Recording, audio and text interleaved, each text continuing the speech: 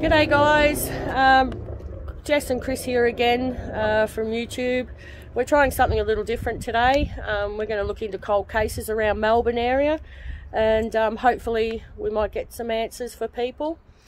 Today we're going to be discussing the cold case of Denise Gail McGregor, who was a 12-year-old girl, and we'll show some places of where she was and her final moments. So here the corner shop that she was visiting in on the corner of Westgate and Anderson Street. It's now a dance school, of course, but back in 1978 her and her sister came here on the corner of this store to grab some food, fish and chips to be exact, and they purchased that and started heading back towards their home. Unfortunately, on the way, Denise wanted to grab an Easter egg and a drink, and she told her sister to keep walking home with the food, and she turned around and came back. She did purchase, she got her Easter egg and her drink, and around 7:30 she left this corner milk bar and started heading back towards her home on Bell Street. So we'll head back that way. Remind you, she was 12 years old, so we can only assume she walked down this way, or down the street, tracking her movements. And I'll give you a better shot of the corner shop. So there's the old corner shop there where she purchased her food. It was at 7:30 at night, as I said, so she started heading back home. Now Denise, of course, is one of 4 children.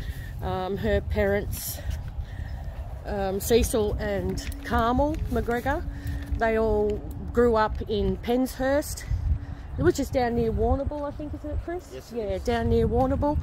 Anyway. When they grew up, they moved back up to here, to Pasco Vale in Melbourne, which is a suburb of Melbourne, and lived along Bell Street. Now, we're heading towards Bell Street now, so we're assuming this is the way she walked.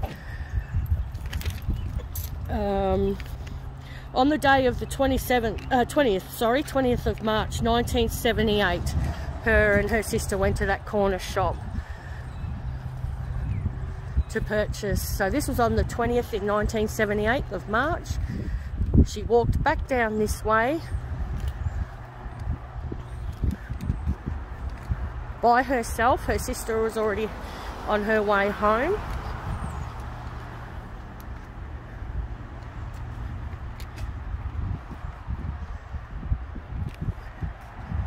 So it's 42 years this year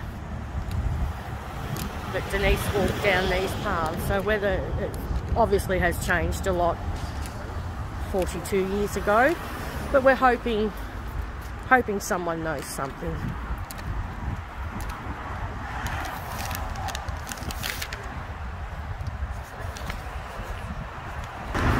Okay, so Denise would have crossed the road back there, or come around the corner. Excuse the loud traffic.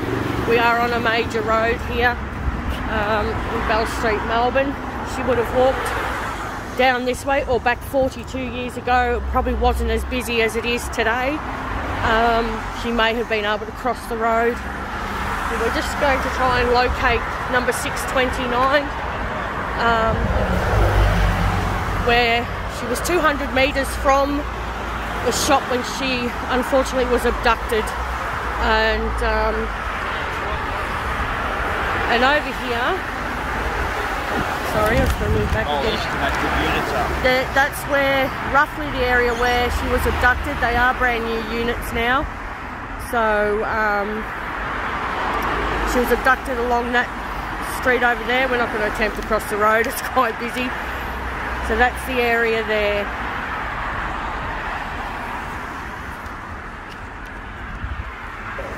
Now we're just going to walk back down Anderson Street. We'll showed you the location roughly where she was taken. Now, she was abducted on that busy road there from the corner shop, as you can see down on the corner there. She was brutally murdered in a horrific way, and her body was dumped 55 k's from Melbourne, near Wallen. 16 hours later, after she was abducted and reported missing by her mum and dad and family, her body was found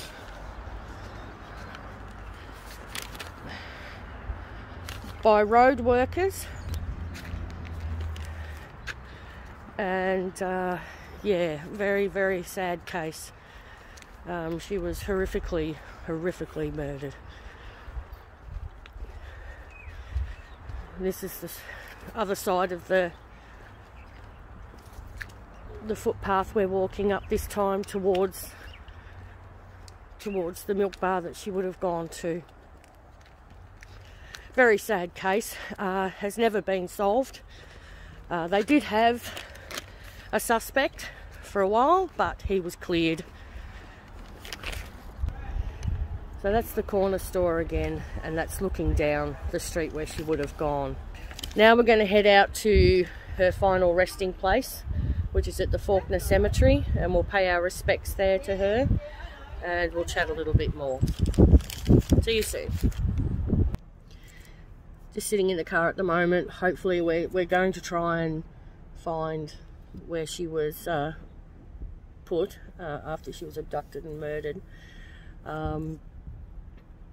Out in Wallen, near Wallen.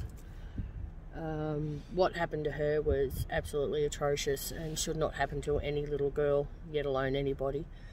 I would like to see this case solved. If someone knows of anything, to please come forward. There's the picture of the...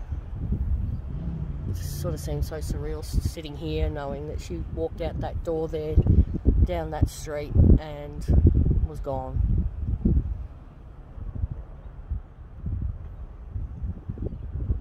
Someone would have seen something or knows of something.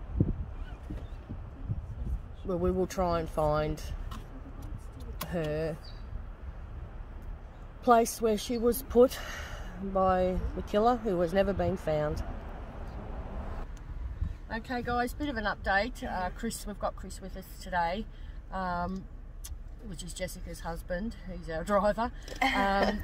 We've just been doing a little bit of reading up on the case, and it looks like if she was abducted on that busy road, someone would have seen her. Yeah. She would have. Yeah. She would have, you know, screamed or something like that. Yeah, and the egg she had and the drink she had would have been left behind. There would have been a struggle. So reading up on what Chris is reading up, we have come to the conclusion that she may have known the murderer, that she got into the car without a fuss with. And they never discovered the drink or the Easter egg when she got abducted. So she was abducted on Bell Street. She was taken from Bell Street, from the corner store here, and we'll keep going and we'll keep searching, and hopefully we might be able to find the road. The road has changed name, or has been demolished. We can't find records, unfortunately, of the original road out near Wallen, but we do have a clipping of, which we will add in, a clipping from the newspaper of the old road that she was. If we keep struggling to find this area, we'll just go straight to her final resting place. Hi guys, we're back again. Unfortunately we couldn't find where the road was, so we're here at the cemetery, going to find her final resting spot. It's a beautiful entrance.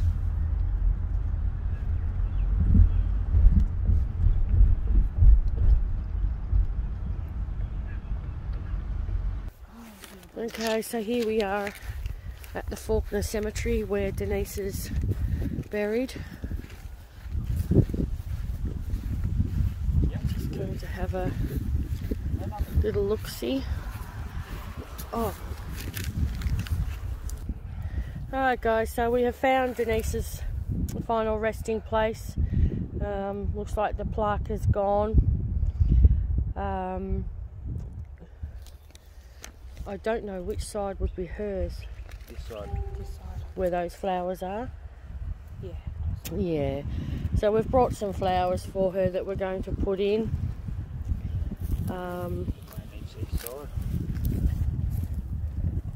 For Denise in her final resting place.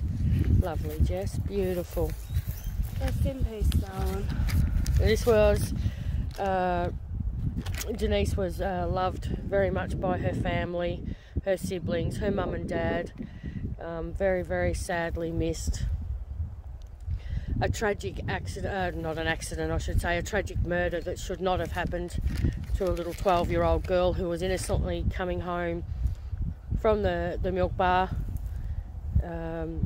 taken and viciously murdered. I would really like, and I pray and I hope that some justice will come for Denise, and I hope one day that someone will come forward with some information. If anyone has any information, big or small, it doesn't matter, please contact Crime Stoppers. Their number is 1800 333 000. So thank you guys for today. We hope that you have some information about Denise, and please call Crime Stoppers if you do. And we hope you enjoyed this video. We did the best we could for our first time at doing a cold case. If this hits off, we'd like to do more.